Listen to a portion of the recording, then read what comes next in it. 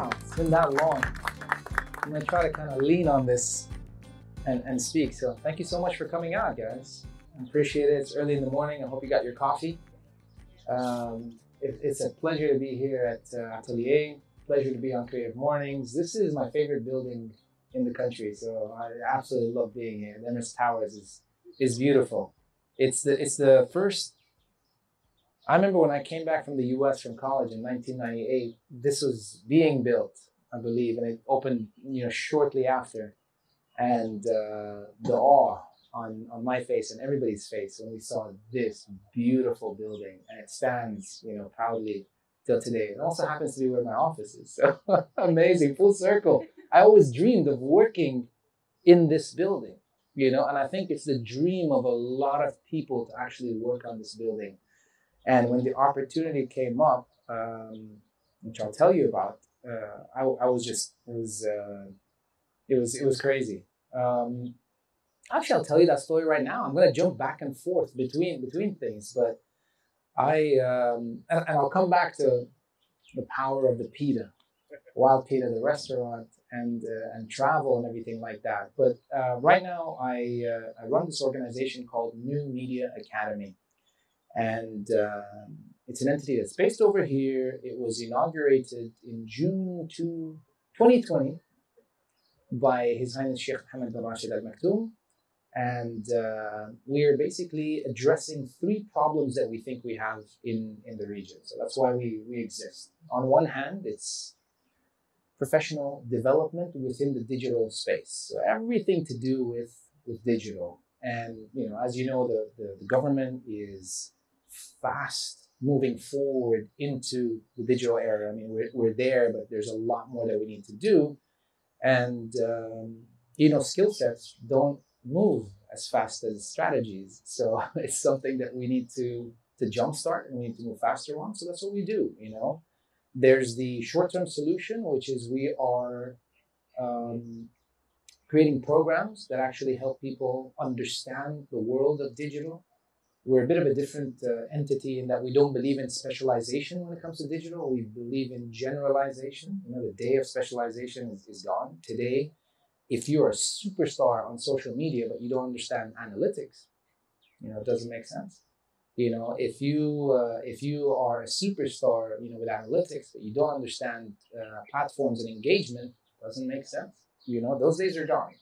So that's kind of what we teach. We're very practically driven in a sense. Everything that we do is go read this, come here, let's have a conversation. Now go and implement, come back, let's review it, and that's how you gain your skills. So we're a bit of a different organization, but learning is a big thing that we do. We also have a long-term strategy. I was just talking to James about this, but I think looking around, given what we want to do, there's obviously the short-term strategy. We can't wait. We have to get people from the traditional media into, new media.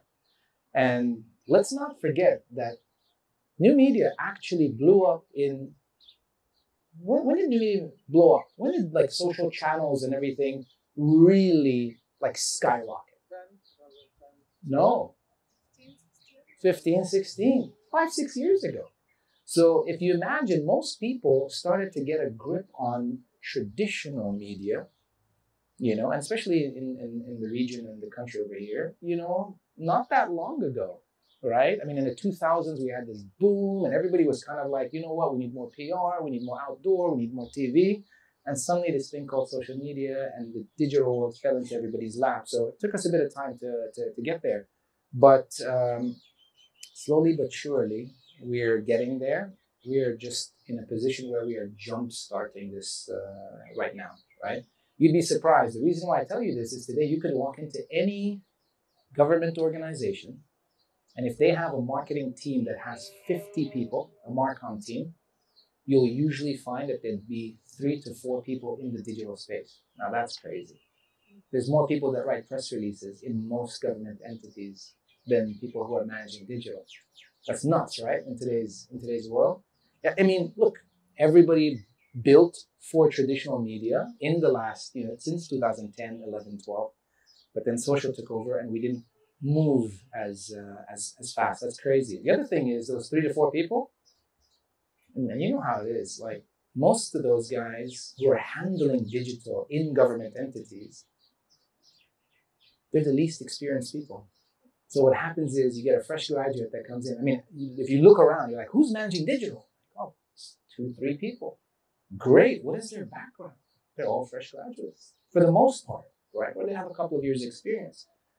And but you'll always hear, we have a lot of agencies that manage everything. So skill set in-house is just not there, and it's a major issue for us. Because COVID taught us that the second you have to, unfortunately, cut costs and cut your agencies, there's no know-how in-house on what to do in the digital space, right? Government entities were writing about doing workout exercises during COVID. Nuts, right? So you had the space program talking about workout. You had the sustainability program, and this is an issue. So we're bringing this back in-house. The legacy that I want to leave behind when it comes to learning, I was telling James about this. I feel like today a monumental shift needs to happen when it comes to learning all the way back. We just want a program to go into every school in the whole country and train people on digital when they're aged between 13 and 18. Because today, when you graduate high school, you still know almost nothing about the digital world. All right, unfortunately, and that we're too late. So that's one of the things that I believe in, and I think we ready you up at 18. The other thing is, I got to be very cautious about how I say this. I got to be politically correct, but I think we need another track in terms of what you do after high school, after you go through the program that I just mentioned, and that track is highly practically driven. This is for digital, highly practically driven, much shorter than a 4-year program, and certified just like any entity in the world, academic entity in the world, right? Basically what I'm saying is, you go through our program, 13 to 18, you come out, you understand the digital world properly, you understand strategy, you understand, today, if you don't know how to film and edit and do a little bit of audio, do a little bit of color grading, my God, it's crazy. You must know how to do that. And you got to teach that from a young age, and it's not difficult, but we have to embed it within the curriculum. And that's what we want to do. That's the monumental shift. Then when you come out of high school, 1-year program, you don't need more than that. If you've got that training from 13 to 18, 1-year program, and that certificate you get, okay, is equal to a certificate that you would get from MIT when it comes to any government entity. Again, I'm talking about the monumental shift, and I'm talking about the legacy that I would like to leave behind. So in the future, I would love to see 2 people, and it's a choice, by the way. You want to go to a 4-year program, that's absolutely okay. But there should be a track where people can go to a 1-year practical program, be ready, walk into any government entity in the UAE and say, here's the certificate I have. It's not a college degree. And here's the background. And here's what I know. And that person should have equal opportunity to somebody who brings a 4-year degree from MIT. It's gonna happen. And that's the shift that will happen. And I can't wait to see that day. So that's one of the things that I'm highly, highly involved with. So that's number one. That's the bigger problem, right? When you talk about the World Economic Forum and they talk about the future of jobs and everything that's happening, everything is in the digital space. We are far behind. We are far behind. Today when you look at the investment, so where all the tech is coming from today, if you look at that, one of the biggest things is they have the most amazing, the highest investment in the digital education infrastructure. So everything that's coming out today is predominantly obviously coming out from, the California and San Francisco area. Most of the things are coming out of there, right, in terms of ideas. And obviously there's an ecosystem, but one of the biggest things is the education around it. But look at the investment that's made in that. Similarly, if you look at the investment that's being made in China in digital education, it's unbelievable. And that's what we need to do. That's why I loved actually hearing from James this morning that there's a lot of changes happening within the higher education sector here in the UAE as well. So I'm very optimistic. Great things are coming up. So that's just the learning side. The other problem that we're trying to solve is social media influencer marketing. And we're one of the only regions in the world where social media influencer marketing is on the decline. Everywhere else in the world, it's growing. In some parts of the world, it's doubling in size every year.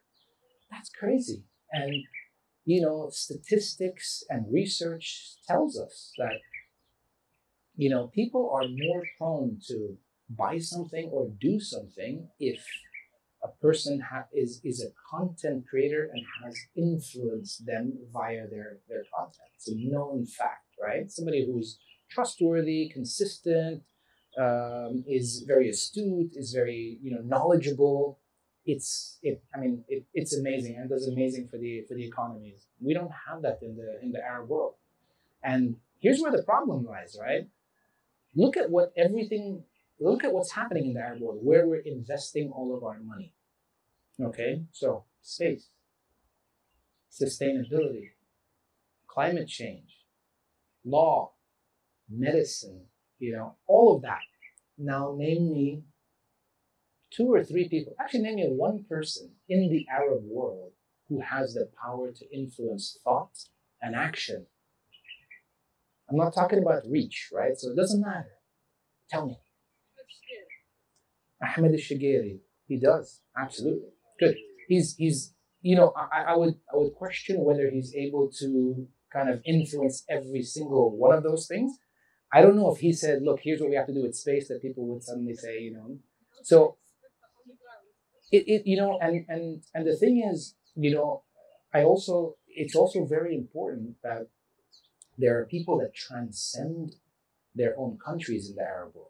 So you've got great people in Saudi Arabia, but guess what? They don't translate to the Arab world. You've got amazing people in Egypt. They don't translate out.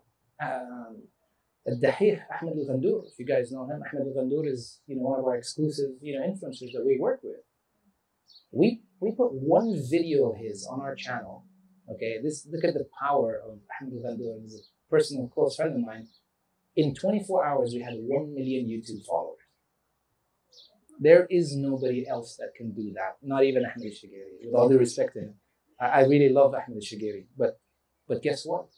Ahmed al-Ghandour, we still have trouble transcending the Egyptian market, and it's something that we need to work towards. But for us, it's very important that when you talk about the UAE spending, I can't remember the number, I think 15 to 20 billion dollars over the next 10 years in climate change initiatives around the world. How do we know what's happening? How do we talk about this? And COP28 is coming in 2 years. Who's going to talk about that? And we spend all that money on space, and we have some amazing astronauts, but those astronauts, they're the technical people, right? They're not the people that are going to speak to us. So I think there's a lot of opportunities there, and we're the first incubator of social media influencers in the world, which means we have a pretty simple formula. We scout 1,000 people across the Arab world every year. We shortlist 300 and we do a deeper assessment of them. We take 50 and we train them for 6 months because we want to create more solid creators. We let 40 of them go back into the wild, and we take 10, we sign them for 3 years exclusively, and we create their brands. We help them position themselves, we help them build their brands, we help them with everything. We help them learn how to write, to script, to present, to build a studio. I mean, the works, and we commercialize them. And we have a Google model. We take a percentage and you take a percentage, and you take the biggest percentage. And for us, we're not a for-profit company. We take that money and we invest it back in everybody. Now, with the 10 that we sign 10 every year. And I think if I create 100 solid influencers, and that doesn't mean they have to have 10 million followers. I mean, if you have 400,000 people and you have a solid, engaged audience in a sector that's important for us, that's amazing. If I create 100 of these, the industry will change in the entire Arab world because we don't have this today. Right? So again, one of the legacies that I would love to leave behind. I just created, I have the MVP done. So people say, yeah, you talk about creating an influencer. I'm talking about a sustainable influencer. My mandate is to get them out of government jobs because government pays so well. I have to be, I have to kind of compete against these high salaries, but I've done it. I took a guy who came to me last year, Ahmed Al Marzougi. I took a guy who came to us with 60,000 followers on Instagram, who never showed his face, and would just write scripts. And he was amazing. He'd write about economy, but in a very simple way. And today, he's sitting at almost 600,000 followers. He's transcended the UAE across the region. He's on multiple platforms. He's got over 100,000 followers on TikTok with, with, with content around the economy. Okay. Yeah, I mean it is, and it is unreal, and I'll give you some numbers as well. I'd love to share that as well. So he had a very nice engineering job in Abu Dhabi, and our plan was that in 2 years we would get to 200,000 followers, and he would be making $10,000 a month revenue from content. And he committed to us that in 2 years, if we hit that number, which was below what he was making, that he would quit his job. So he's at 600,000. It's just been a year and 3 months. All right. And he's making much, much more money than that. And what is the market demand for Ahmed Al Marzougi? What is the market saying? Here's what your single post is worth. Last year at exactly this time, I remember it. Last year, we sold his first post for $1,300. Okay. And we were like, yes, he's making money. Today, if people offer him $20,000 for a post, you have to think twice about that. And he's booked up way in advance. And he's gotten calls from everybody who's everybody in the country. So the MVP's there. And we have another 3 as well that we've actually built. So he's in economy. The number 2 person we have is in women empowerment. And she's a young lady called Maytha Muhammad, who's a superstar, who I cannot believe last year at this time, for the first time, we put a camera in front of her to speak into the camera, and we had to call an ambulance because she fainted. But watch her content today, Maytha Muhammad. You will be shocked. She is a superstar. Unreal. So that's that. We have somebody in medicine, we have somebody in law, and it's really good. So that's the second problem that we're facing. And I think that monumental shift, I always talk about this. You guys have heard of this? It's called the Social Summit, right? In Portugal? Yeah. The Web Summit. Web Summit, sorry, not Social Summit, the Web Summit. So I was having a look, right?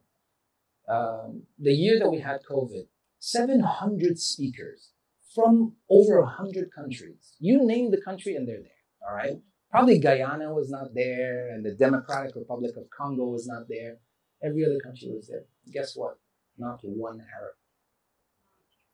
I looked at Coachella the same year, and I saw 150 acts, and I was like, wow, there's gotta be one Arab. It's impossible, I look, 0 Arabs. And it's not that we don't have the talent to get there. They don't have the digital strength to be on the map globally. I mean, you guys know Daffy and Flipperachi from Bahrain and Kuwait? These guys should be at Coachella. These guys would rock Coachella. But they don't have big enough profiles online for people out there to say, we got to get these guys. Which is crazy to think, right? You've got people singing in Japanese, in French, in Spanish, you name it, in Zulu, and they're there, and we're not. So again, monumental shift. I'd love to see that happen. I think those 2 guys will be at Coachella very soon. The third thing that we do is content, and today statistics tell us there's anywhere between 0.8 and 3% Arabic content online. It's a big problem. It's nothing. You could blink and you miss Arabic content, right? The bigger problem is that the consumption of Arabic content is around 6%. So the opportunity to consume Arabic content is 6x. It's huge. Success. Ooh, that's pretty cool. So 6 times what's actually out there, which means everybody in the region is consuming international content of all languages, Turkish, Spanish, English. And so, we're in the business of creating Arabic content and encouraging people to create Arabic content, to be on par with the world. And we tell our own stories. We narrate our own stories with our own nuances. And hey, we can have subtitles so people from around the world can watch Arabic content. The other way around. Now, here's the other thing. If you break down that Arabic content online, 90% of it is entertainment content. And I love entertainment content. It's great. We need that, right? We need this outlet to go out. Everybody has, some sort of stress in their life. They want to go out. They want to laugh. They want to smile. They want to enjoy. But hey, you can't have 90% of Arabic content being entertainment. The content can't be just, hey, I just ate 20 burgers. Here's how I feel. Or, it can't. It can't all be that. So what are we talking about here? We're talking about producing Arabic content that is valuable and therefore engageable and therefore shareable, or shareable and then engageable, right? That is the key. So today, where is the content in Arabic on history or geography or space or sustainability or climate change? Oh my God, there's barely any climate change content in English, but there's nothing in Arabic. And we're hosting COP28 in 2 years.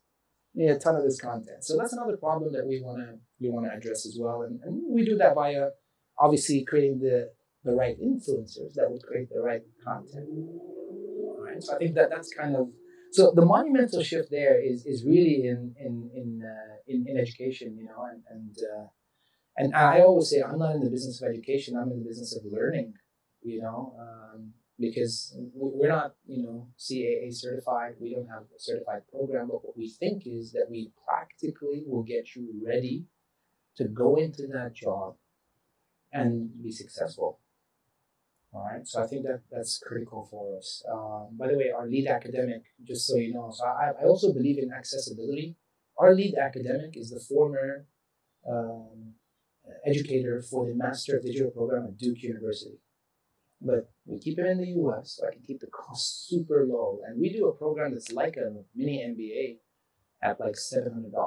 I think mini MBAs are, I don't know, $9,000, $10,000. I don't believe in it. I think that $700 is too high for me, but it's what I can do right now. When you can learn and get something in your hand that will cost you, nothing, without having you depend on somebody else paying for you to learn, then I think we've hit it. If I can get it down to $50, $60, that'll be phenomenal. So that's something that we want to do. So how did I get this job? It's crazy. Okay, I love this job. I mean, this is stuff that I absolutely love. So I did some work with the DIFC across the street. I was the senior vice president for marketing and communications, and I love that place. I think it's the best place in the world to work and hang out. It's phenomenal. And we did a lot of stuff around, financial centers. The model is amazing because technically around the world, there isn't an owner of a financial center, right? So there's people that own buildings, and they kind of come together, and this bank takes this building, somebody opens a mall, and then they call it, hey, that's the financial center. The model is different here because there's one owner of the whole thing, and therefore you can do a lot with it, right? You can have events, and you can build a mall, and you can do so many things, which is amazing. I think there's a great opportunity here, and they're doing a great job. But I just happened to organize a meeting with a former friend who works upstairs at the executive office, who's the CEO of the executive office with the CEO of the IFC. Funny story, I swear to God. I mean, I was happy and I loved it there. And I was standing right outside. I organized that meeting, and on the day of the meeting, our CEO at the DIFC couldn't make the meeting. So I had to call and apologize profusely, about taking this time. And I said, look, what else are you guys doing? I love what's happening over there. And he said, would you like to be involved in some of this stuff? And I said, yes, thinking, a board, or some committee or something like that. As I get a call the next day, and they're like, hey, come, let's have a chat. And literally walked in here, had a chat. And they're like, we have this idea to new media. That's all we're going to tell you. But we'd love for you to run it. The only thing is you got to join like tomorrow. And you're going to sign on this contract, but we can't tell you anything about it because His Highness is going to announce it. But we've heard you're that kind of guy, I swear to God, I kid you not. And then I was like, I love it. I'm doing it. I went straight to the CEO and I said, I'm leaving. And yeah, I'm leaving tomorrow. It was not a thing, but the team was all set up and everything. I ended up staying for 2 more weeks, making sure that everything was handed over. But I joined here not knowing any of what I just told you, not knowing any of it. And that was a huge shift. But I just loved it so much, the thought of anything to do with new media and really monumental shifts and change. I loved it so much. I was like, I'll take the risk. I'm down. It doesn't matter what the title is. It doesn't matter, you know what?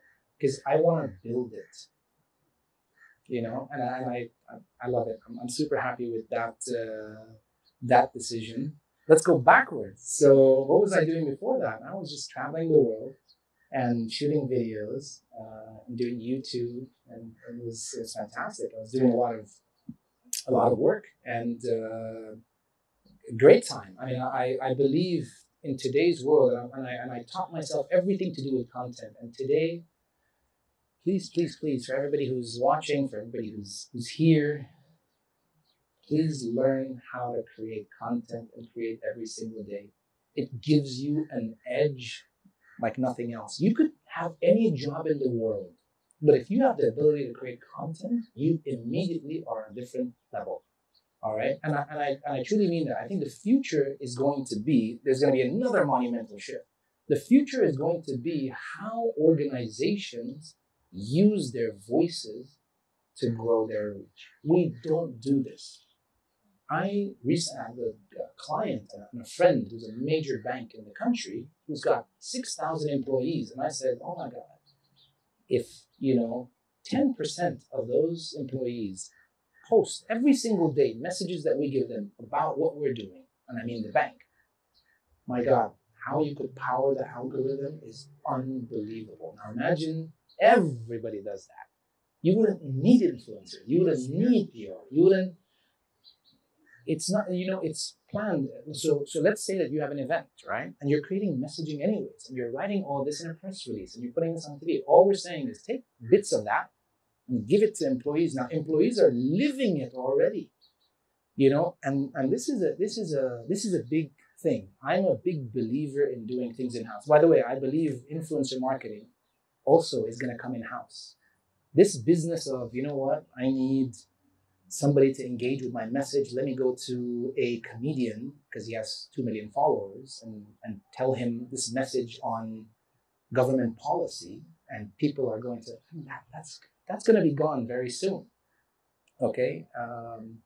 And again, another monumental shift that I would love to see, which I'm actually working on, which we got our first client, is which entity is going to actually recruit their future influencers, and we're going to help them build it. Okay, so today, think about what I just told you with Ahmed Al-Marzougi, who talks, about the economy. So if we do work with DIFC is going to pay him $20,000 for every post. To really get action, you're going to spend millions of dollars. Now, what if you gave me 4 or 5 people that are fresh graduates, and I take them and I turn them into Ahmed Al-Marzougi's for you, and now they're your voice? You'd spend much less than millions of dollars. That's going to happen as well. That's going to be another monumental shift. I think org structures are going to change, roles are going to change all across the government, here and everywhere else. It's going to happen. It's just a matter of time, and I can't wait to see that. Prior to that, we had a TV show. And how did we do this TV show? Prior to the TV show, we had a restaurant called Wild Peter. And the success of Wild Peter really was that we used content and social media. We did nothing else. We had no money for anything else because all the money went into the restaurant. So we used social media in the way that we thought it should be used, and that is documenting everything that we did and involving everybody that's listening to us and watching us in everything that we did. So Randa will tell you, our menu was based on what the audience wanted before we opened. The color of our chairs and the walls were all based on what people wanted. I mean, you name it. Everything we did was based on the audience. That restaurant technically is the audiences, right? So I think that was it was so powerful. We talk about it. We spoke at TED. Um, we love the concept of being social.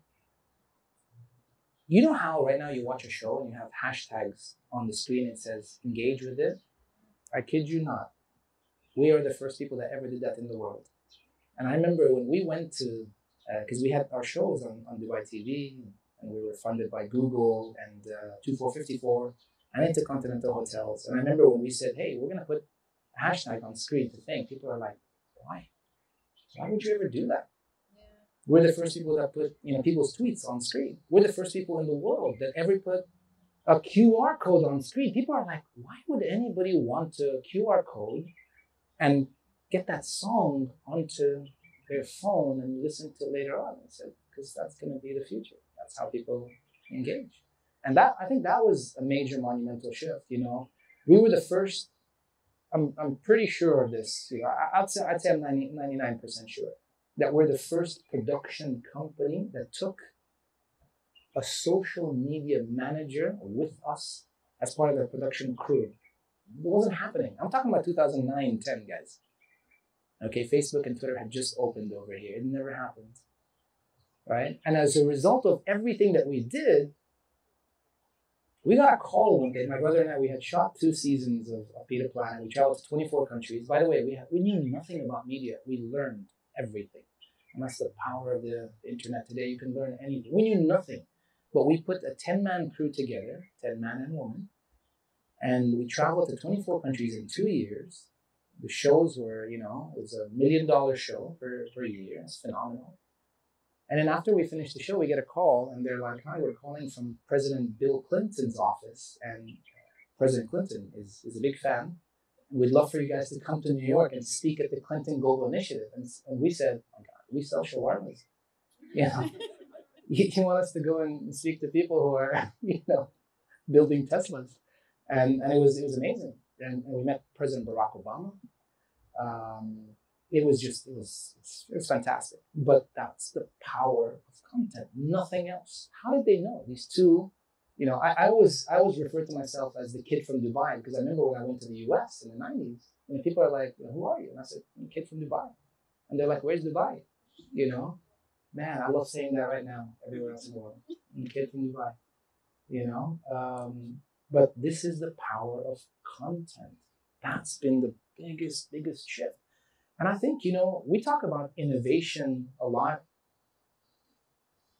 Innovation for me is, and I think the biggest innovation you could make is to go out and create content every single day on whatever it is that you love.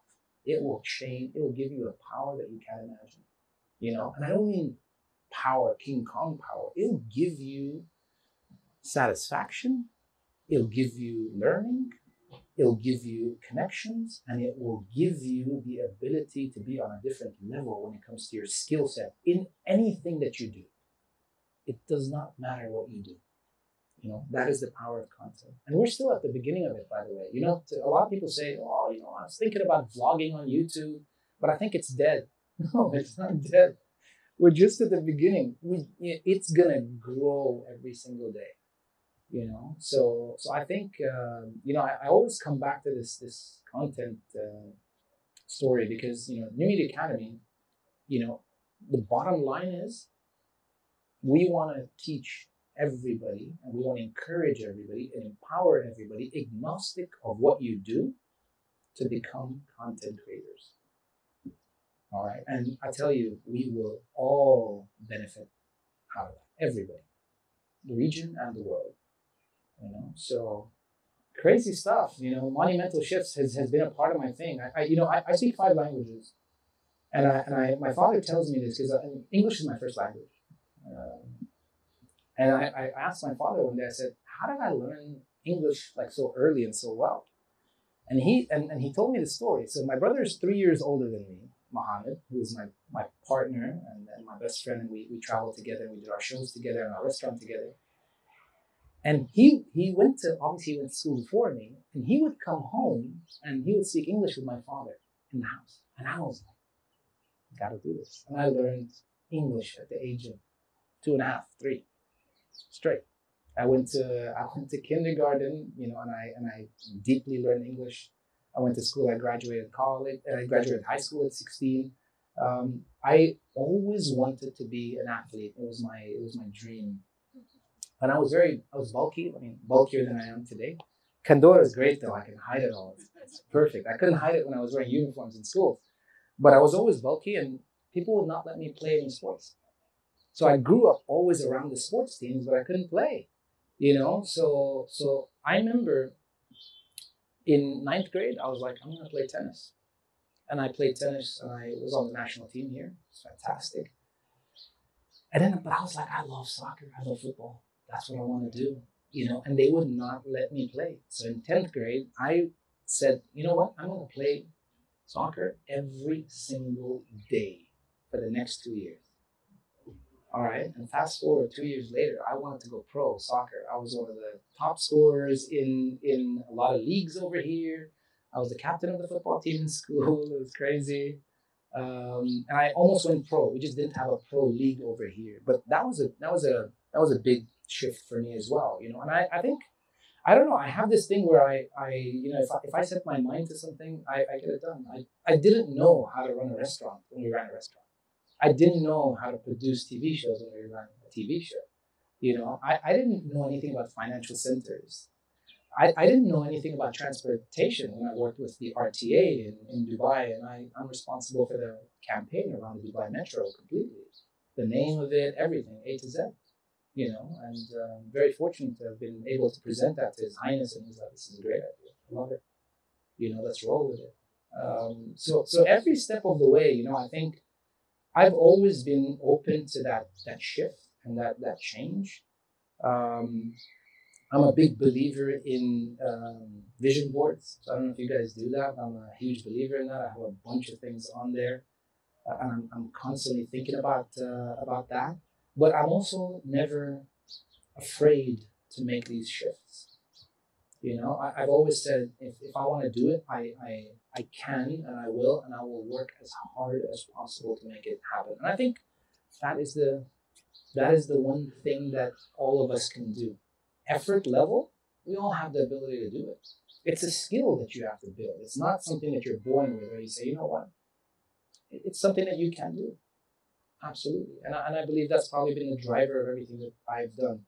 I've gone over time a lot, but are we? I mean, look, that's my story. There's a lot of things in there, but alhamdulillah, everything's God is great, as they say.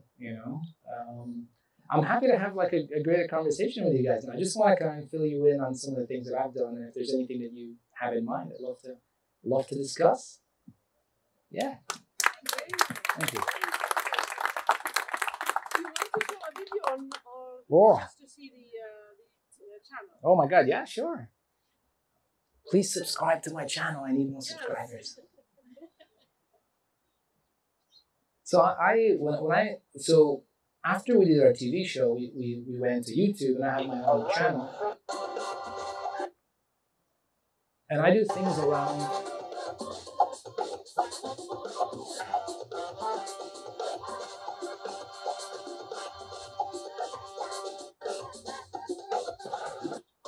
when you see that building over there, the Metropolis, you've arrived on Soy 26. I am going to take a right from Sukhumvit Road, and it's another about 250 feet to the motel. So maybe you can watch it later on. I just want to kind of, but I mean, I do content around food travel and culture. And the TV show that we had, by the way, we traveled around the world to 24 countries dressed like this. I've been to over 50 countries dressed like this. And one of the reasons we did that was because, in years ago, we realized suddenly, we're like, when we watch TV, global news, every time we see somebody dressed like this, it's not in a positive way, and it's always on TV. So we said, you know what, we want to be the first people that you meet dressed like this, who are just like you. And we traveled the world. We talked about music. We talked about entrepreneurship. We talked about food, and we created a lot of great connections, great friendships. And, I think if we do more of that, the world would be, a better place. So that's what the show was. And now we're all on YouTube. I'm on YouTube. Please follow me. And I'd love to have more subscribers. But anything to do with food, culture, and travel, that's some of the content that I produce. Thank you so much, guys. You had a question, I think. Oh, another one? Gotcha. Actually, I have a lot more than 3, but I've narrowed them down to 3 for now. One question was around, you mentioned that we're the only region in the world where influencer marketing is declining. Is in a decline. Do you have reasons why or a hypothesis as to why? The second question was regarding the academy. Are you guys virtual? Or are you so would you be open for people from all around? You don't have to come here. The third one was what would happen? How do you guys, and I'm sure this is part of your academy, how do you guys do the balance between paid content and keeping a certain amount of what's it called, independence, so that it's not diluted? You know what I mean? So let's say somebody is a healthcare professional and they're getting paid content for XYZ. Where is there a specific direction or line around if they get paid to promote something that is actually not McDonald's or whatever, right? And there would be a contradiction between what they're getting paid to do and what they're actually standing for in terms of their trustworthiness. Gotcha. Question 1 and 3 are kind of linked together, by the way. So here's the thing, right? We believe, why are we in this situation? So once again, all of this boom happened in 2015-16. What happened? Platforms said, we need some role models. We need people that are up there, that everybody else says, I want to be like them, right? On YouTube, it was Casey Neistat in the US, and they had people over here. Now, what happened was, in the region, social media came late already, and already people were not using it regularly or in the best way possible. So guess what the platforms did? The platforms went and said, here's 4 or 5 people that are regularly posting. Let's bump them up and make them the role models. All right. So, and that's how any business works, right? You need somebody who is your idea virus. I think that's what they call it. Right? You want that person who's going to be the voice and everything. So that happened. They propped up a few people, and everybody was talking about social. So brands are like, wow, if we don't work on social, we feel like we're going to be left out. So who do we work with? These 4 or 5 people. And you had every brand in the region working with the same 4 people, right? It didn't matter what they did. They're like, they have 1 million followers, just pay them, whatever. And so unfortunately, we created this mess a little bit, right? And it's because the focus was on reach, not on engagement. Now it's changing. Now it's not about, this person has 2 million followers. It's about, 200,000 followers, really good engagement, and they have a good know-how. That's who we work with. And that has been the issue that we're trying to address. I've seen time and time again, people here, iPhone user, every single day. You're out in the open, you're using iPhone, and suddenly you're promoting Honor Arabia. Hi, I love this phone. No, you don't. You're paid for it. More than that, you're doing something in a certain industry, and suddenly you're talking about public policy. It just doesn't work. And I think the issue is that there's a lot, right? So one of it is that. So there's partially the blame is on platforms, partially the blame is on timing, partially the blame is on agencies, partially the blame is on the creator because they took everything, right? They're like, we'll do it. American Express will do it.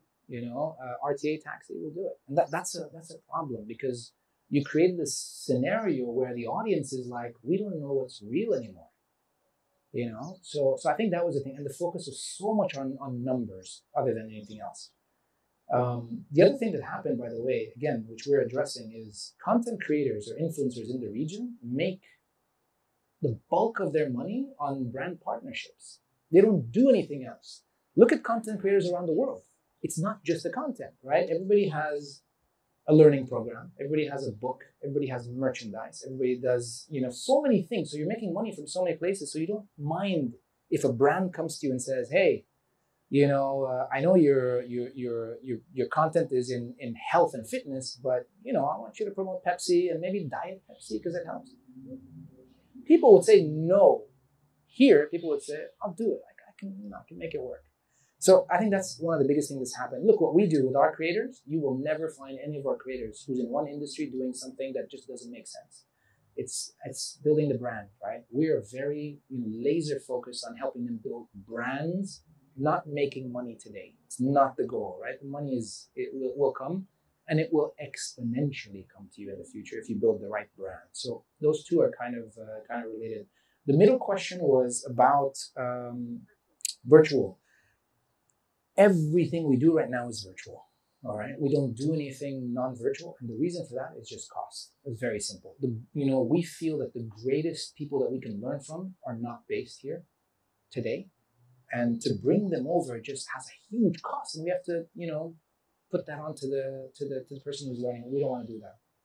So in my mind, I'm always looking for ways to make this as simple as possible. Learning. Here's one of the other problems that we're now facing. There's 100 platforms that tell you pay $10 a month and you have access to 40,000, 50,000, courses.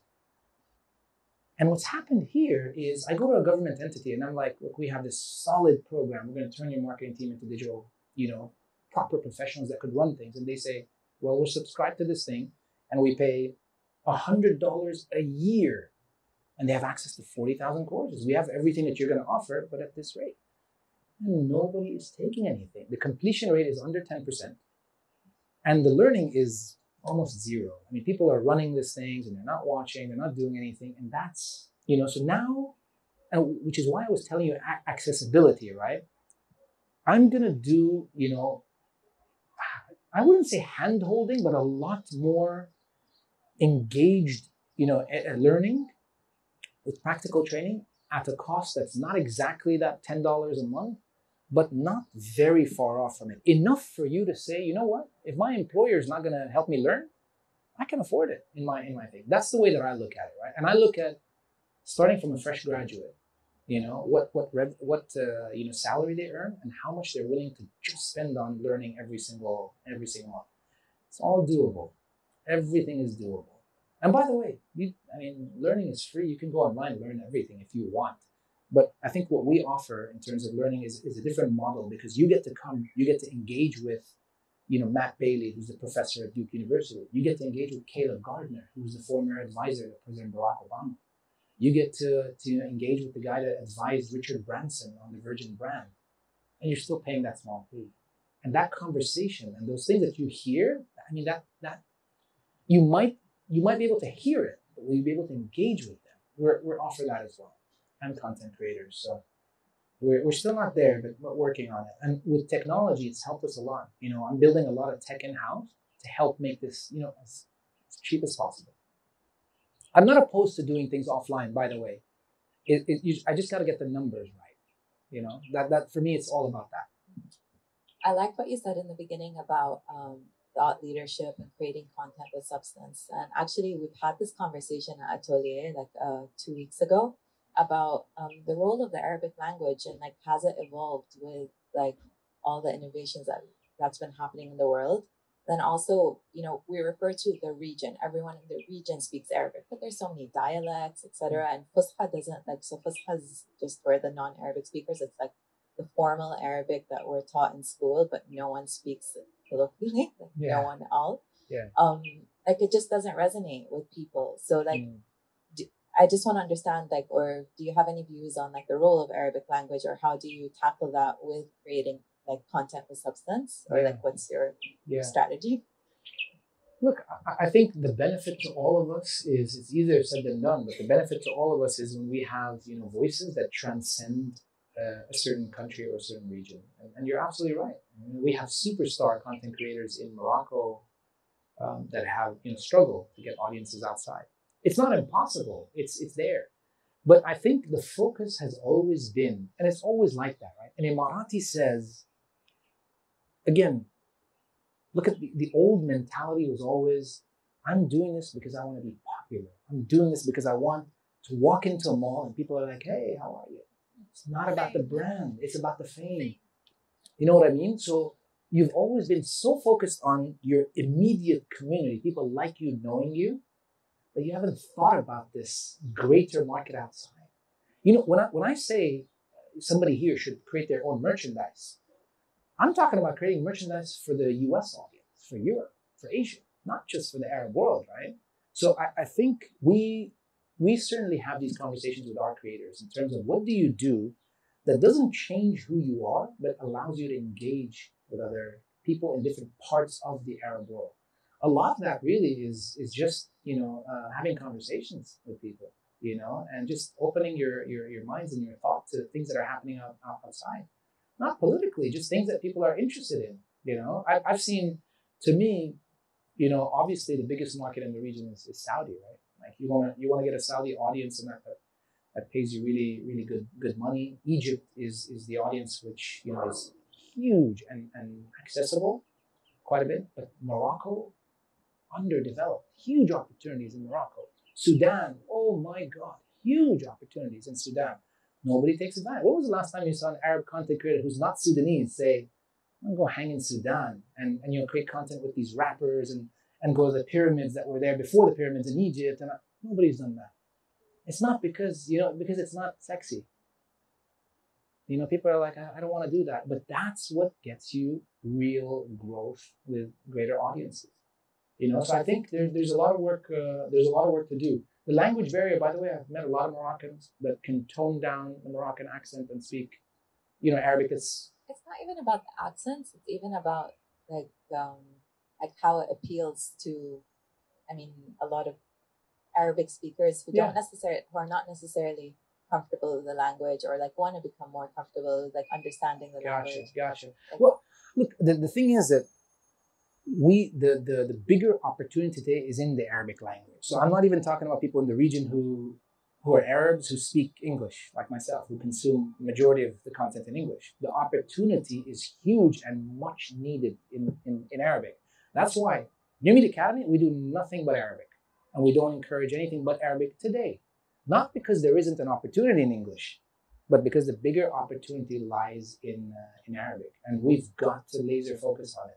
We're losing things, but we're losing a lot of people to other languages and other content. But today you have gamers, right? But do you do a colloquial? So the Emirati speaks with Emirati, the Moroccan speaks with, is that the strategy right now? Yeah, I mean, look, we for the most part, we tell you not to change who you are and how you do things, but also create collaborations with other people from different places, and in those conversations, kind of change your tone a little bit, maybe speak in white Arabic. But generally, we don't get people to change who they are. You know, it's about interests. Think about gamers. You know, think about gamers in the region. They're all connected. They're all buying things from each other. They were the first people to sell NFTs. They're the first people to, I mean, it's crazy. Gamers, 14, 15-year-olds. They're speaking to each other. They're playing, you know, my little nephew plays on a team. My nephew doesn't speak Arabic, you know, and he's playing with a Saudi guy and another guy, I think, from Egypt. They're on the same team and they're playing a game. It's that content that's connecting them, right? And eventually it turns into conversations, eventually it turns into relationships, and turns into friendships. And I think that's the power. Content creators now, if you look at some of the top content creators, they create their content and they are now translating everything they've done before into other languages, right? So the way to think about it is, where are the audiences? Indonesian language, huge, you know, Spanish, huge, Russian. I mean, I think in the top 100 content creators in the world, half of them are Russian.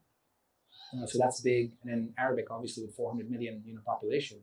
So huge opportunities. And it's actually, as a content creator, doing that adds so much power, like revenue to your world that you can't imagine. And just translating, just putting subtitles on things, but on a different channel, by the way. Don't make the mistake of putting all the languages on one channel. Creating new channels. This is a new business model, by the way. There's people that you go to right now that just take your English videos and they tell you, okay, we'll do every video in Arabic and it costs this much. We'll do every video in Indonesian, it costs this much. And they'll build it in whatever language you want. Gary's doing that as well. He's got 4 now, right? 4 languages. Yeah. And he did speak about it, that he understands how important Arabic is. Yeah. That's why he created it. Yeah, I mean, there's a lot happening in the Arab world. There's a lot happening here. If you're not, attached to it somewhere or the other. I mean, look at all the musicians that are in the Arab world nowadays, right? I have a daughter. She's 10 years MashaAllah. old. MashaAllah. She's crazy about digital stuff. She spends hours actually on the computer and she loves to create stuff. So, what do you advise me to do with her that will really help her in the future? Wow. Look, 10 is. We actually signed somebody last year who was 10 years old, and it's a completely different ball She game. gets the highest marks actually. Yeah, in the amazing. computing class. I just mean in the world of content, you're gonna face two issues. One is platforms don't encourage a lot of this under the age of 13. So you're going to struggle a little bit there. The other thing is I actually have not built the team to handle anybody under 13. It's a completely different thing. You need completely different insights, completely different research, a completely different content strategy. It's totally different. But what I encourage you to keep her doing is to learn everything about content creation. Learn how to video, edit, sound, and do some basic graphics. Oh, sorry, I forgot, script writing. The power today of people that are good at writing a script before they deliver something, I mean, that is unreal. If you just get her on those, in the next 3 years, she'll be a super duper star, no doubt. And if she needs any help, I'm happy to support. Once she turns 13, Sure. awesome. Hey man, just to comment on the influencer. Hi everyone, my name is Anas. Part of what I do is I advise companies and clients on picking the right influencer so they won't be doing, okay, I'm going to do this for money's sake. Like last month, I've received an ad on a credit card for one of the banks in the UAE, no names, and I saw Lionel Messi is there holding the credit card. Me being nosy and in the content, right click, search with Google with this image. He has the same image with different multiple credit cards across stores. Like, for God's sake, can't you do just another photo shoot for the respect of the clients? Like, Yeah. It's also happening worldwide. It's not just here in the region. Looking at influencers worldwide, they also do the same mistakes. Yeah. We blame agencies, we blame the clients, we blame others not to get into such courses, and because this is a must know. Like, you can't escape. If I resonate with leaders of companies and they tell me, well, look, we hate social. I tell them, I hate email, but I have to do it, right? It's not an option anymore. It's a must because a wrong tweet can cost you your CEO life. Thank you very much. Yeah. Look, I think it's really all about strategy and sticking to strategy. It's about brand building, and if you don't brand build, Messi, I mean, he's the kind of guy that could do it. Yeah, he can. I get it. I mean, there's people that can do anything, but that celebrity status is a completely different thing, right? But when you talk about the social media influencer, they got to be very cautious about this thing. By the way, I know all the agencies that are handling social media influencers in the region. They're all my friends.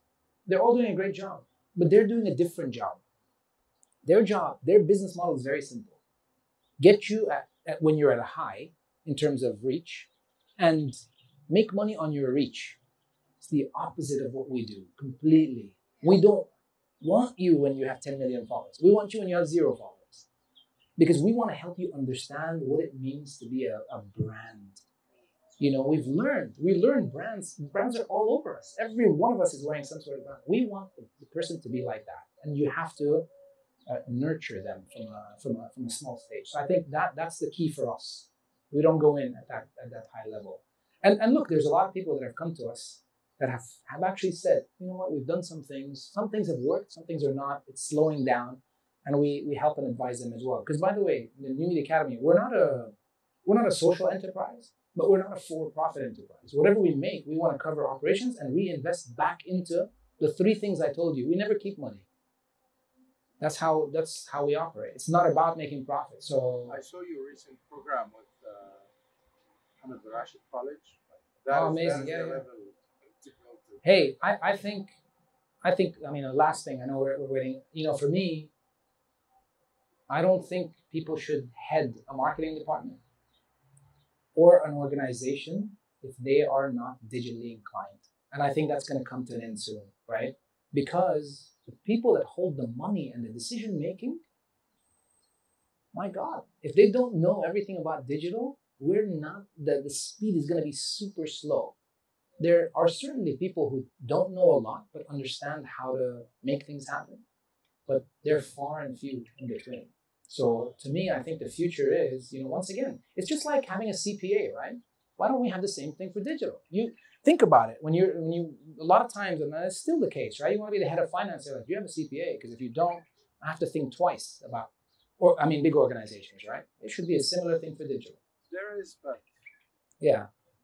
Well, we want to be stricter on the digital side. We want to say there's no chance. You either take it or you don't. I hope that happens. That would be great for all of us. Really, that would be amazing for all of us. Because you have to train from the bottom and make sure the top are aligned with everything. So thank you so much, guys. This was amazing. I appreciate it. Thank you.